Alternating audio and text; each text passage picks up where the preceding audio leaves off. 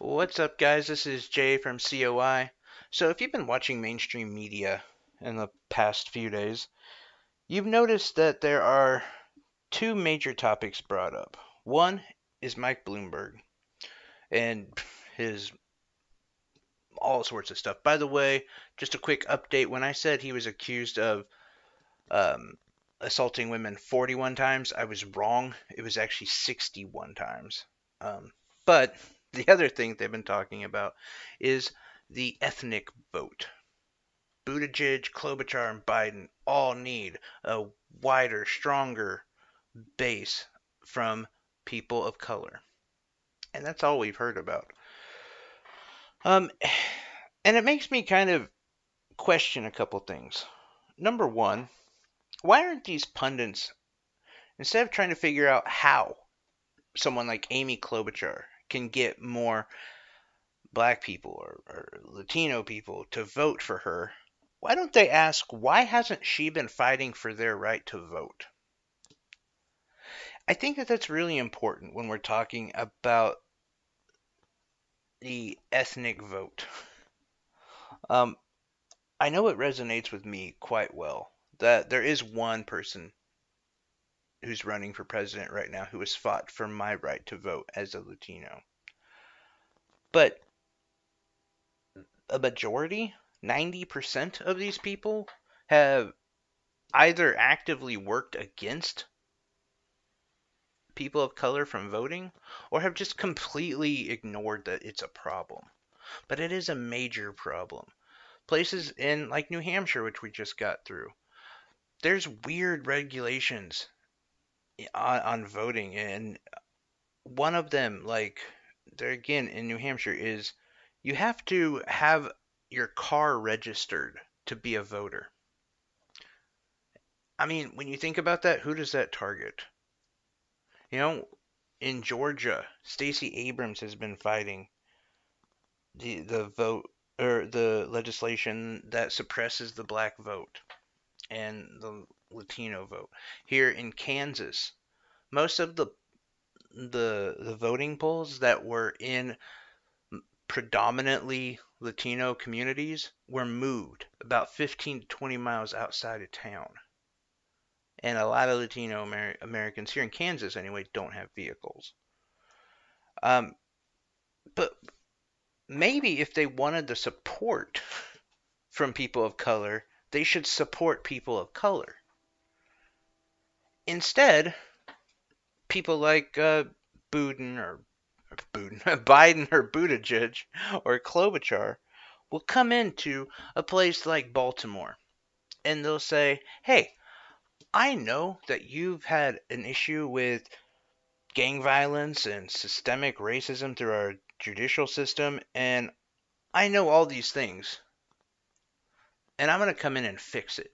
Yes, you've had 50 years of trying to sort these problems out, and I've been here 5 minutes, but I'll figure it out." Why? Why does Biden or Buttigieg or Klobuchar think that they can just solve all these problems? I don't know. Maybe it's because they're rich, they're white, they have power, they have powerful friends. I don't know. It comes off that way though, doesn't it? It comes off like they're playing Superman. Like they know better than we do. We only live in our communities. We've only grown up in our communities. And they've been here 5 seconds and only really know what the pundits on Fox News and CNN tell them. But they can fix it because they're from places like South Bend where it's perfectly white there. Yeah, that's what they want to say. That's how they want to act. Maybe it's not exactly how they do, but you know as well as I do that when you have a situation like when you're employed somewhere and your boss gets fired and a new boss comes in who has no idea how to do your job, and he comes in and he tells everyone, "Hey, you guys aren't doing this right, and I'll tell you why." You immediately think this guy is an arrogant prick and doesn't know what he's talking about. And usually you're right. Usually they want to fix things on the outside to make it look good for them. And it's exactly what Buttigieg, Biden, and Klobuchar are planning to do. It's why white politicians, namely Democrat politicians, don't really hold support. There's not a lifelong white politician that people of color rally around. And it's fair if you want to say, well, there's no Republican either. And that's true. And maybe that's the problem, because they all end up fucking the people of color over. Now, there is one candidate running right now who does have the largest, strongest, most diverse group of supporters. And I am talking about Bernard Sanders.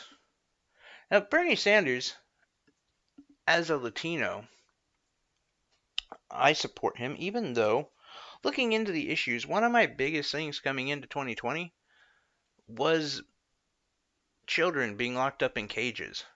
Not only because I am Latino, but also because it's unconstitutional. That's right, we care about the Constitution. But he didn't really talk about that much. He does say we need immigration reform, and he actually takes an immigration stance much like Ronald Reagan, believe it or not. Which, if you ask anyone right now in the political world, he's so far to the left. Crazy, right? Um, but no, he doesn't talk about that. He doesn't talk about the heroin use in Baltimore, the gun violence in St. Louis. He doesn't talk about these problems specifically. He won't do an entire speech about that. And why? Because he does and thinks like the liberals tell you they think. He doesn't really treat any of us different. White, black, brown, yellow, green, pink, none of us. Because he realizes that pandering to a group of people is stupid. And it's not going to fix any problems. What he does is he comes in with wide sweeping legislation that will help us and give us relief that we need. Things like Medicare for all. Things like debt forgiveness for college, free education. Now, do you really believe that if every single person in places like St. Louis or wherever, Flagstaff, Arizona, I don't know their crime rate, but I'm just throwing out a random city. But but do you know, if they knew that they could go to college for free and they had a future, do you think that they would be more likely to get involved in illegal activities? Do you think they would get, let's go somewhere else instead of talking about things like that? Let's talk about meth addiction and pill addiction. Do you think kids that are 17, 16, growing up in Little Rock, Arkansas, you think that they would decide to smoke meth if they felt like they had a future? Yeah, some of them would, sure. But there's going to be a certain percentage that don't. And this is how Bernie Sanders gets the voters from different, all different aspects of life. Is because he doesn't pander to us. He doesn't say, this time of year, he doesn't start talking about how much he loves hot sauce or a Mexican bowl. Which, by the way, Latino have no idea what a goddamn Mexican bowl is. Never heard of it. I just feel it's funny that the other candidates running right now don't realize that by pandering to certain groups, they're being segregationists. The same people they talk against. They're pandering to certain people. And they know that they're being pandered to. It's very belittling. It's very demeaning. Of course they're not going to vote for you. Not when you come in on your high horse, like a white knight, saying you're going to save the day. No. You're not offering relief. Bernie Sanders is one of the few people who's actually offering relief to not one group, but all groups of people here in America. And that's why he has the strongest base. Anyway, I'm curious what your thoughts are. Am I right? Am I wrong? How do you think Nevada's going to play out? That's coming up soon. Bloomberg, you have any thoughts on Bloomberg? Do you think Trump is still going to just turn around and win? Look, we've heard some. If you're on the left, Um, I would be very cautious. Trump is bringing out more people than he has than Bush did, and it's really for an incumbent president. Usually, turnout is low. Trump's breaking records. So, however you feel, how do you think that the liberals can beat Trump? Are you going along with the ideology that everyone else is, that saying that Trump wants to fight someone like Sanders because he thinks he can win? I disagree with that completely, by the way.